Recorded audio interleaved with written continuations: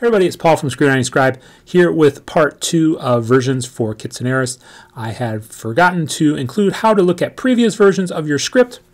To do that, simply look at the Research tab, and you want to go under the tab here called Script. You bring the tab down, you can have versions, and this is what it should look like. You should have any type of, you should have all the versions that you use for this, and then when you click on them, you can look at that particular version of the script.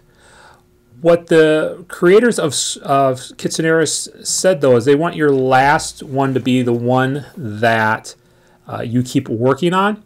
So I can't double click on these and bring them back, but what you can do is use the compare features back in Tools, and you can compare different versions of the script and then bring in the type of script that you want based on using the tools.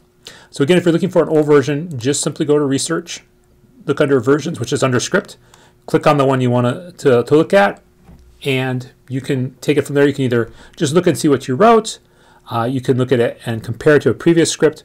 So this is the way that you can look at things. They don't have an easy way to bring the script back into the document for you to work on. Like I said, that was not their design philosophy when they were doing this. They were figuring your last version was the version you're going to work on, and the other versions are stuff that you can either copy and paste and bring it back in, or delete material out, which is why they created the tools versions where you can compare two versions.